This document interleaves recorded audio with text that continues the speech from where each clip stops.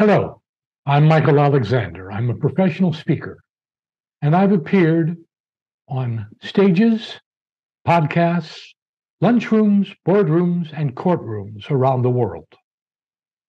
How did I develop the skills necessary to do this? I developed them at Toastmasters International. But as a performer, singer, actor, and storyteller, sometimes I need to concentrate on developing a specialized set of skills. And for that, I go to Dungeons and Toast. Sometimes a man just wants to sit back with a bunch of good friends, hoist a glass, tell a good tale, and maybe slay a few dragons. And for that also, there is Dungeons and Toast.